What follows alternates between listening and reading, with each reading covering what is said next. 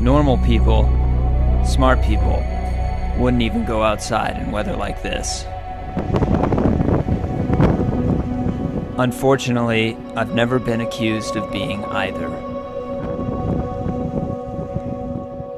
The condition, it looks more or less like we had in Makalu, maybe a little warmer and less wind.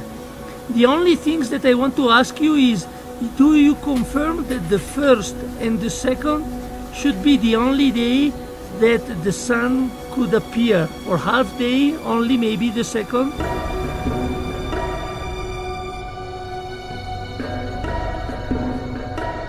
With a 36-hour weather window forecasted by Carl Gobel in Innsbruck, we set off into a storm after only 3 days of rest.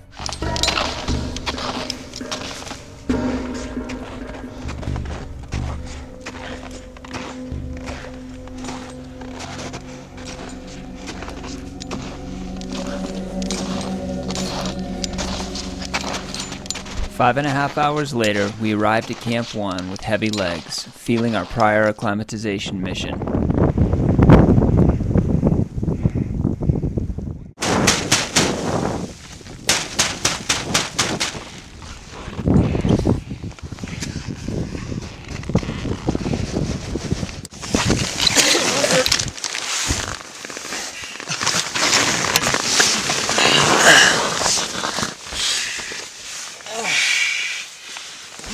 Settling into the VE25, we brewed tea and recounted the excitement of the day, including one significant crevasse fall by Dennis.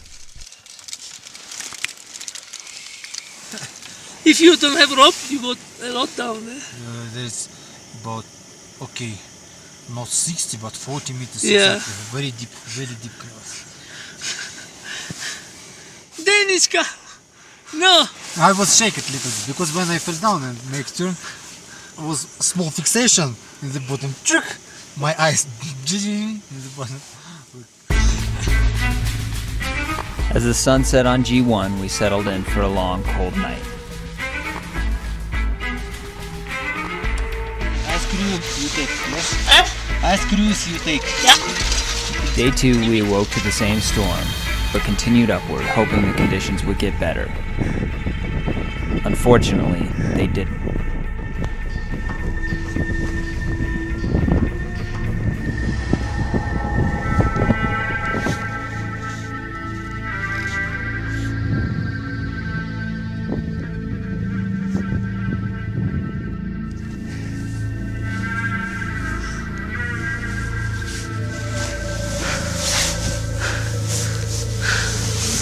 With the weather still bad, we arrived at Camp 2 tired and full of doubt.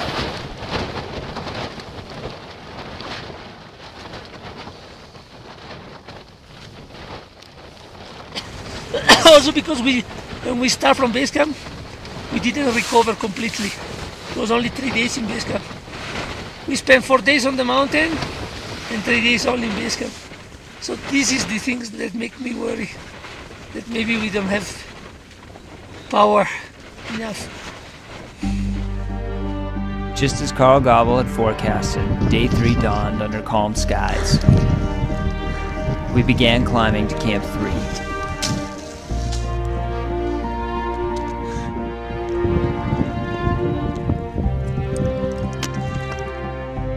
We are very high.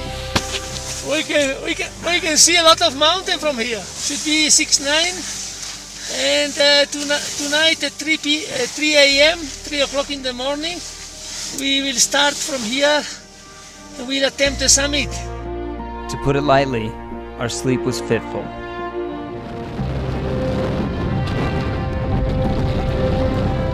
The sun greeted us over the shoulder of Gasherbrum I as we crested the 7,600-meter plateau. Its warmth was welcomed after the long, cold night of climbing. Every step became a challenge, a battle between mind and body. Body wanting to go down, mind willing us to go up.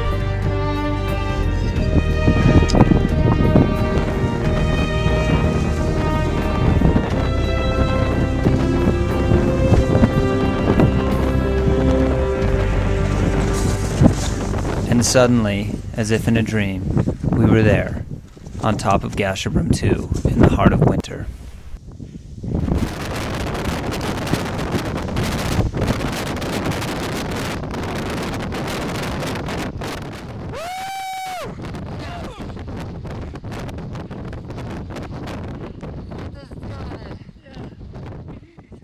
But getting up is only halfway. We began the descent into worsening weather. 14 hours after leaving, we arrived back at our tent, totally exhausted. With burnt lungs and cold feet, we tried to sleep, coughing through the night.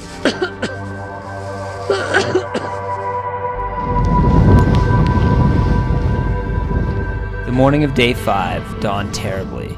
We packed up, hoping to make the descent all the way to base camp. We only made it to Camp 1. We rolled back into the VE-25 and lit the stoves, trying desperately to warm our hands and feet.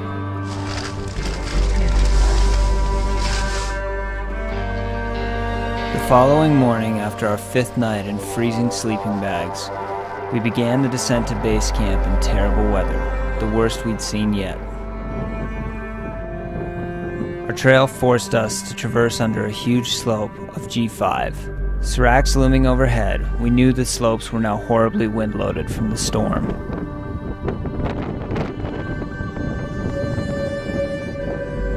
As our progress slowed, I felt in the pit of my stomach it was only a matter of time before something went terribly, terribly wrong. Unfortunately, it did. As a massive avalanche off the slopes of G5 overtook us, the world became chaotic and black. Just tell me what happened. Big avalanche.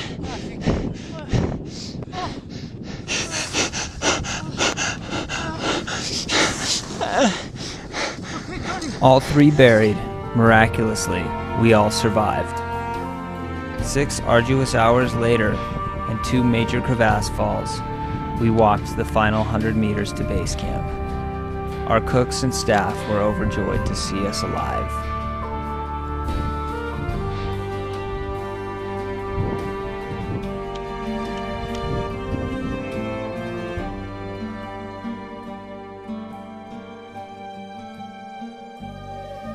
The first winter ascent of Gasherbrum II at an end. It's impossible to say just how lucky we all feel, simply to be alive.